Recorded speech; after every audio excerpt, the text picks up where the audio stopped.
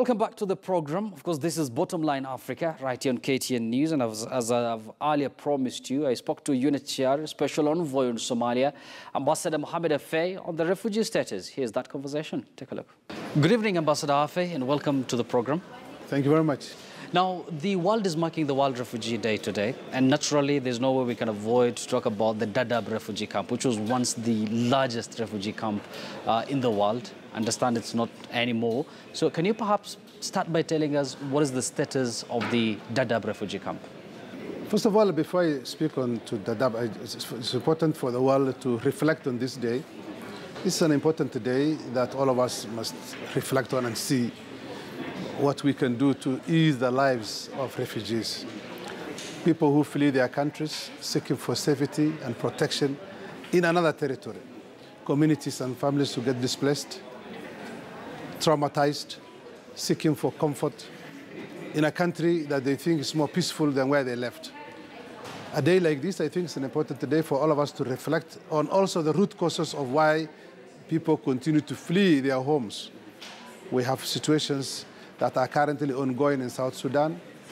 We have a situation in Yemen. We have a situation in Syria. We have the Rohingyas, refugees. So globally, I think there is need to reflect, global leaders, countries that host, on how to make lives easy, less painful for those who are fleeing. Yes. And therefore, I think a day like World Refugee Day is a day of reflection, of deep reflection. It's a day of compassion. It's a day, I think, we as UNHCR and the international community will continue to thank all those countries who have been generous enough to open their borders for those who are fleeing their countries for safety and for protection. And with regards to the repatriation process, can you perhaps tell us who is facilitating this process? And at the same time, how does the numbers look like at the moment? Are people willing to go back to Somalia, perhaps? Now, in the context of Kenya and in the context of Dadaab, as you correctly observed, was one of the world's largest refugee complex. Now it is not. I think there are countries which have overtaken. The reason is because 27 years after the situation in Somalia, quite a substantial number of Somalis have chosen to go back voluntarily. So since the last 3 years, we had over 80,000, almost 80,000 Somalis who voluntarily have gone back. Some have left the camps. Some have gone back into Somalia, about 80,000 as we speak. And it's important to realize that a country like Dadaab now, which has about 250,000 still refugees, requires still attention. It requires to be supported. We all need to rally around the government of Kenya to support the programs on how they can make it better for people in Dadaab, in Kakuma. At least those are the major camps that we know. And for many others, not only Somalis, but from other countries that come to seek for refuge here. So the agreement that Kenya government and UNHCR and the Somali federal government had was to allow for smooth voluntary return for those who make the choice to return, but also to allow for those who wish to stay in safety and in dignity, to continue to enjoy the hospitality of the Kenyan people and the Kenyan government. Nobody wants to be a refugee all of his life. So there are mainly three durable solutions that we'll continue to pursue.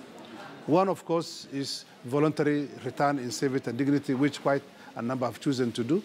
The other is resettlement spaces for countries that are big economies, for countries that have been generous enough, for donors, to resettle the most vulnerable. And this, I think, we have had a serious setback the last many months, because the countries that have been generous enough begin to review that generosity in terms of reducing the number. And this, I think, is something that we as UNHCR have been concerned about and want to plead with those countries that have been very kind and generous to continue to receive and to resettle as a solution, as a durable solution. The third one, of course, is the whole aspect of local integration. Now, Kenya government and the governments in this region have been kind enough to meet in Nairobi in March 2017 under the auspices of IGAD Here they agreed to allow, to protect for those who wish to protection. So for the Somalis who don't want to go back, they will still remain in Kenya, and the Kenya government will protect them until such a time that they would like to go back. But we are asking for the countries to do even more, to put this refugee population in their national plans, to include them in their national activities, and for the financial commitment to be supported by the international community. Because Kenya government alone cannot carry the burden of providing the resources to include. So we are asking within the framework of the comprehensive framework, the new framework, Comprehensive Refugee Response Framework, CRRF, for countries that are the donors to support Kenya government and other countries in the region with resources. Because I think if these countries get resources, they can be able to cope up with the demand that's brought about by more inclusion. So we do not wish to see people living as refugees forever. We are now talking about third generation, fourth generation Somali refugees, South Sudanese refugees in the camps. Their parents came here. They are the ones who become parents. Now they're becoming grandparents. And yet they still feel that they need to stay here. So I think we need to readjust our thoughts, to readjust our strategies. The countries in the region, we are pleading with them. And I'm glad that some countries are already beginning to respond. Uganda, Djibouti, by removing the whole issue of encampment. Because I think when you allow people to have free movement, give them education, they're allowed to do trade and business, they become productive in the countries they stay in, particularly in Kenya and Ethiopia and Djibouti. They contribute to the economy in a more constructive manner. I think by the end of it all, they become useful citizens, useful members of the country that has hosted them. And we are pleading ourselves for countries to continue to redefine. So I'm glad that the president of Kenya, in fact, hosted a regional summit to find a durable solution here in Nairobi. Yes. And that summit is what we have now, a roadmap that we are beginning to see whether the region can be able to implement. Still about the Dadaab refugee camp. I remember some time back when, the Kenyan government on numerous occasions really wanted to shut the camp down, and they've cited one of their major reasons being, insecurity. So this time around, they've remained a bit silent about this whole issue. Can you perhaps tell us what is being done at the Dadaab refugee camp, how the security situation there are contained? Well, first of all, I think personally that we have no evidence that the refugees were involved in threatening security of the country. Not only here, because the Somalis are not only hosted in Kenya, they are hosted in Uganda, they are hosted in Ethiopia, they are hosted in Djibouti, in Yemen, and all over these places. So, but we had a discussion, of course, a productive discussion with the Kenya government. Kenya government is very much involved in providing security to its nationals as well as the refugees. We are now glad that at least we don't have incidents that we were used to a while ago, which the Kenya government should be credited for, because this is a country whose government is alert, the security forces are alert, and therefore I think we need just to encourage the government of Kenya, and we need to support with the resources required in order to confront any possible security threat. Because a security threat is not only a threat to refugees, but also a threat to the nationals of this country. Secondly, I think that we need to put a lot of effort in Somalia in order to create positive conditions in the country to allow the citizens of that country to return back. They have told me in all my regional tours, I've visited all the camps, all the countries that are hosting Somali refugees. They're telling me they don't want to become refugees forever. They are yearning for the day to go back. But the challenges in the country is such that it is not ready now to receive massive return. I mean, we're talking about almost 2.5 Somalis internally displaced, 1 million externally within the neighbors of Somalia, and who will want to go back one day and make their country better. So I think all of us need to put effort in Somalia, create conditions in infrastructure, in roads, in health, in education, in livelihoods, so that people can go back to a dignified setting and then they can make their lives better. In the meantime, before that situation is ready, we are pleading with the countries that have continued to host, like Kenya, to continue the hospitality they are used to, they are known for, to continue to host the refugees, not only Somalis, but those ones who flee their countries seeking for safety, so that they can be able to improve their lives and make themselves better, not only when they're here, but when they return. So generally, I think there is a feeling that people will return back when the conditions are right. And some are making the courageous choice to go back. We encourage those who go back to go back, and we supported them to go back as they make the decision to go. But for those who remain, the challenges continue to remain with us and the Kenya government and the partners who continue to support them in the country that hosts them. So, Ambassador Affey, some time back when we had a similar conversation, I believe it was back in 2017, you had the view that the international community have forgotten the refugees, especially the Somali refugees in Dadaab and other parts of East Africa. So do you hold the same view? Are you getting the necessary support from the international community? First of all, my appointment has confirmed the fact that there is need to bring back attention to the Somali refugees. This is one of the most protracted refugee crises we have globally. We're talking about 25, 26 years of a refugee population, of a population still as refugees outside. So I think, and the world has moved on. The media moves with the current crisis. And the current crisis are the crisis of South Sudan, the crisis of Yemen, the crisis of Syria. And therefore, I think that I have had a feeling myself, and I still do, that we require to have more focus on the welfare, on the protection, on support for refugees like the ones from Somalia, who globally we continue to support, but I think because of the media attention, the focus has shifted. So the needs are still there. The needs that these people had 27 years that they left Somalia are still apparent in the country that hosts them. So I think that we require more spotlight to be given to the Somalia refugee situation. The High Commissioner has appointed me to do advocacy work, and I continue to do advocacy work for Somali refugees globally. I was in South Africa. I am going to Yemen. I was in Somalia. I was in Uganda. I have visited Kenya many times. So I think there is need to provide the global attention back so that the resources required to support them are mobilized, because we realize that because of the focus has moved elsewhere, we have dwindling resources to the camps, to the partners that we work with. And those dwindling resources affect all the sectors of the needs the Somali refugees have. They have needs for education, they have needs for healthcare, they have needs for nutrition, they have needs for shelter, they have needs for livelihoods. All these things are affected because precisely of the fact that the global attention has substantially moved to crisis-producing countries, yes, currently producing refugees. Yes. Now, you've already talked about the need for the international community to pay focus or pay attention on the Somali refugees.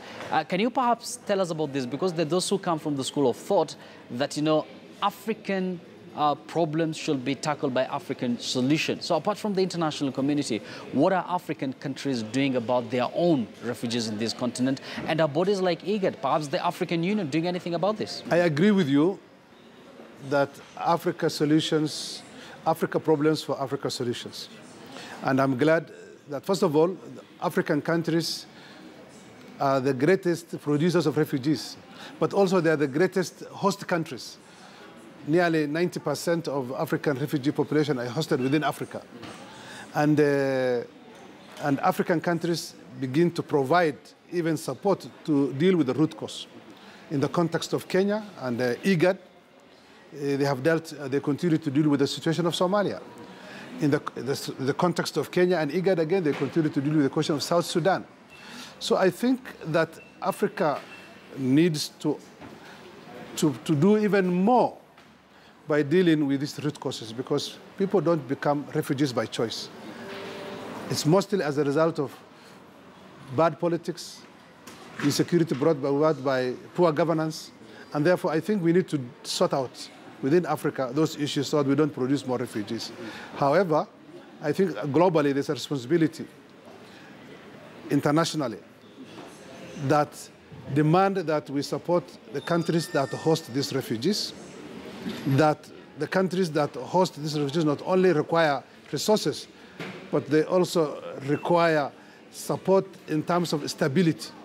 And therefore, I think internationally we need to big countries, the big economies need to play a more active role in dealing with this situation, because if you become a refugee in Kenya, you can end up becoming, you find yourself in Italy or in Europe. And we have seen young people making dangerous migration for us into the seas. Some of them die in the seas, some of them manage, but also become a challenge to the countries that they go to. So I think in order to stop this migration, we need to deal with the situation at home. And even if we cannot deal at home, near home, in the countries that host them.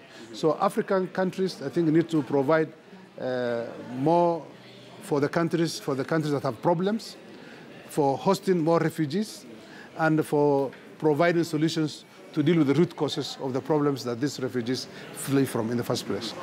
Ambassador Affey, you've already said that the repatriation process is voluntary, but it seems there's some refugees who don't want or they're not willing to go back to Somalia at the moment. Can you perhaps tell us how the situation is like in Somalia, and perhaps what are some of the reasons that these refugees have cited that, makes them not to go back to their mother country? Let me tell you, refugees are a global asset. Refugees are the asset. Refugees are as you and me and anybody else can be a refugee tomorrow. So you never know who is going to be a refugee. So I don't think that is something that we should criminalize those people who are victims of war. I think they are human beings that have got all the energies and the intelligence to grow.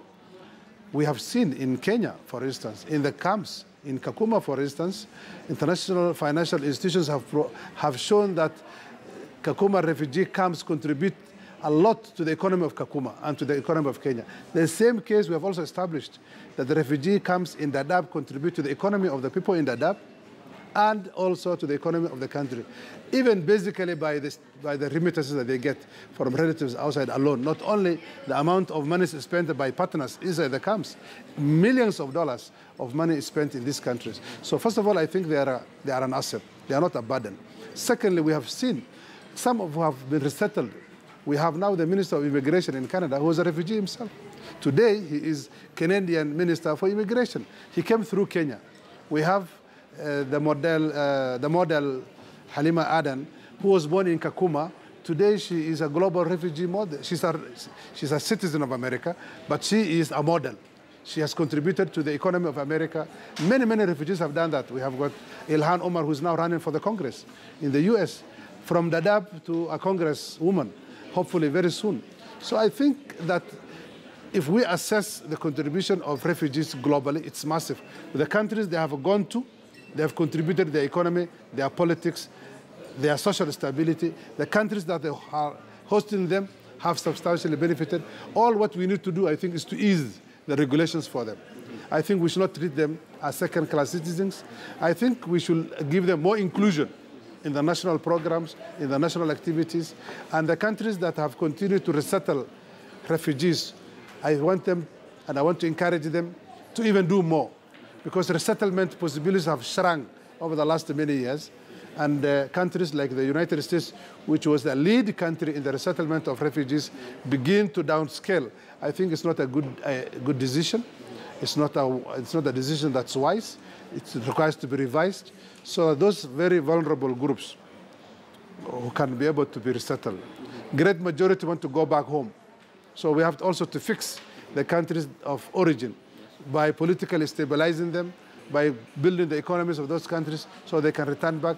But in the meantime, we need to help those countries that have been generous enough to host refugees to be supported, and for the countries to redefine their laws. Because I think that a country like Kenya stands a lot to benefit from hosting refugees. Only if we can redefine a little bit of the laws we have by allowing free movement of the refugees to go and do trade, to go and do business, by allowing livelihood activities to happen in the camps, and to remove the whole issue of encampment. I think personally, especially envoy with the High Commissioner, I want to plead with the countries like Kenya and Ethiopia to revise the whole concept of camps. A camp is a big prison area. It's an open prison. You're not allowed to move out of a territory. But these are human beings who have desires, who have passion, who want to grow. And the only way to grow is to move. to do trade, and I think it's the right thing to do. And I hope that the international community can support countries like Kenya, Ethiopia, Djibouti, Uganda, in trying to cope up with the challenges brought about, because the facilities that the refugees use, the host communities also use, so there's a strain on the facilities. So those facilities need to be supported. Schools need to be built. Boreholes need to be constructed. The environment needs to be rehabilitated, because I think that a lot of damage is received by the environment by hosting large numbers of people in one particular area. Therefore, I think we need to help countries that host this population to deal with environmental challenges, because they come as a result of human beings settling in one place. Yes. I think African leaders need to know, and as an African myself, we need to know that we need to treat our people well. We need to run our countries well. We should not allow our people to flee, because these are assets of countries. We should not allow our people to flee for safety. Safety is the first responsibility of governments. Therefore, poor governance, corruption, political instability, all these things I think can be fixed by the leaders in these countries. We have got a large number of Burundi refugees in Tanzania. We have got a large number of Burundi refugees in Uganda. They don't have to be there. These are people who have a country, and they don't want to be refugees, but they're being compelled to be. I think we need to fix South Sudan. The South Sudan leadership needs to up its game. We cannot allow a young country like South Sudan to continue to produce refugees. These people who are in Kenya, in Ethiopia, in Uganda, these South Sudanese, they have homes. They would like to go back, but they are not going back because they feel unsafe, they feel insecure. We need to deal with the root cause of these problems. And I think the responsibility lies with the political leaders in those countries, and together with the neighboring countries, together with the international community, to fix the politics. Bad politics is the reason number one for people to flee. And therefore, I think it's the responsibility for those countries. We have a similar situation in Mali, in the Sahel region. We have a situation in Libya, where Libyans have refugees also in the neighboring countries. Therefore, I think we need to fix the politics. The countries need to be stable. And the responsibility number one lies with the leaders of those countries.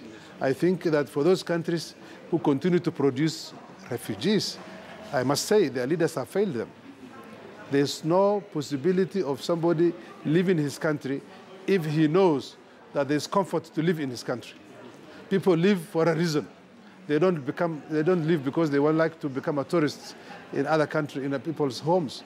They are living because of circumstances. They've been pushed out by civil war, by instability, by bad governance. I think that's what we need to fix. And I'm glad that countries like Kenya continue to show the way. The political stability in this country has made it possible for many people from many parts of the world to come and seek for refuge. I would like to encourage the Kenyan government and the Kenyan leaders to make sure that this country is stable. If this country is not stable, it does not only affect Kenya, but it affects Africa. First of all, Somalia is making a lot of progress. Thanks to the Somali leadership, to the Somali people. I think we need to appreciate the resilience of the Somali people. This is a country that has seen pain and destruction for 27 years, civil war that has destroyed almost all the institutions of the country. And the country continues to make progress. So peace is coming back slowly. Pockets of the country is safe, as you know. Certain parts of the country is still not safe, particularly in the rural areas, is in the hands of criminal elements. And the country's governance has not reached, either at the regional level or at the national level, it has not reached the entire spectrum of the geography of the country. So security is a big challenge in the country. That's why many people who want to go back home feel that in part of the country where still the government has not reached, they cannot be able to go back. Therefore, that's some of the reasons why they don't want to go back is because the country is not fully pacified. They would like to go back to their farms, to their villages, but still their villages is not in the hands of government. So this is one particular challenge. The other challenge is that of education, because the infrastructure has been destroyed. Schools, universities, in pockets of the country is okay, but many parts of the country is still very basic. And therefore, I think people want to have their children have education. So those who are resisting to go back, some of the reasons they give is because they think that the areas they have initially fled is not yet properly secured to provide the education of their children. Of course, the other one is the whole general issue of livelihoods. So I think that what I advocate for myself is investments in Somalia, for the international financial institutions to begin to invest in Somalia in a robust way, in a meaningful way, so the country can grow. Because if the country grows, if the economy grows, people will go back. They will find jobs, they will find business, they will find safety. So I think that even as the countries neighboring Somalia support the pacifications of Somalia, the international community needs to support the Somali government, because this is a government that's now doing substantial efforts. As we see it, it has the legitimacy of the people. The people in Somalia believe this is their government. They continue to support on a daily basis. I think all what we need is to support the government programs, and eventually Somalia will turn the corner and become a stable country and receive. Somalia used to receive refugees from the neighboring countries. Now Somalis are refugees in the neighboring countries. So, you know, the same can happen in any country. And therefore, I'm glad that the international community, the Somali people, the countries neighboring Somalia, are beginning to realize that stability of Somalia is of global interest. Stability of Somalia is not only for Somalis, it's for Kenya, it's for Ethiopia, for Djibouti. So I think it's an effort. The world has become a global village, that this effort requires to be redoubled. And I'm glad that the international community has focus now. The neighboring countries have focus. The Somali government have focus.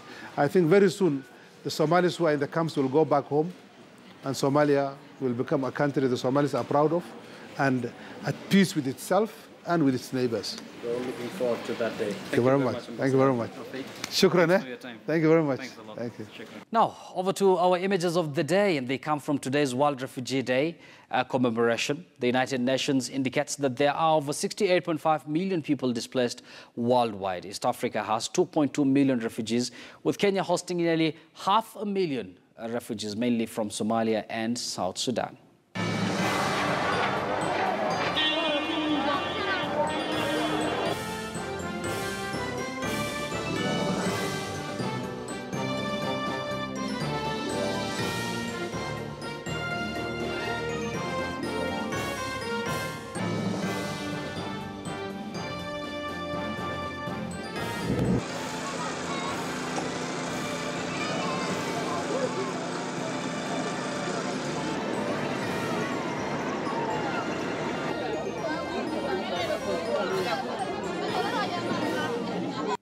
Well, and that brings us to the end of our program tonight. Many thanks for watching. My name is Yusuf Ibrahim. Have a very good night. Bye-bye for now.